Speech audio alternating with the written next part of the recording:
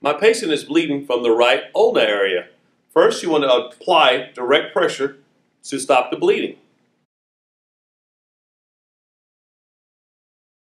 If the patient is continually bleeding after you apply direct pressure, you want to apply a tourniquet above or below the joint.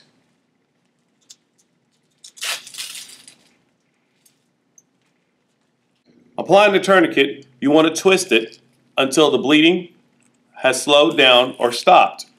Once you see that, you apply the stick inside the holder, cover it, and put your time on that the tourniquet was applied. Once the tourniquet is applied, you want to properly position the patient, administer a high concentration of oxygen, initiate steps to prevent heat loss from the patient, like applying a blanket, and initiate a need for emergency transport.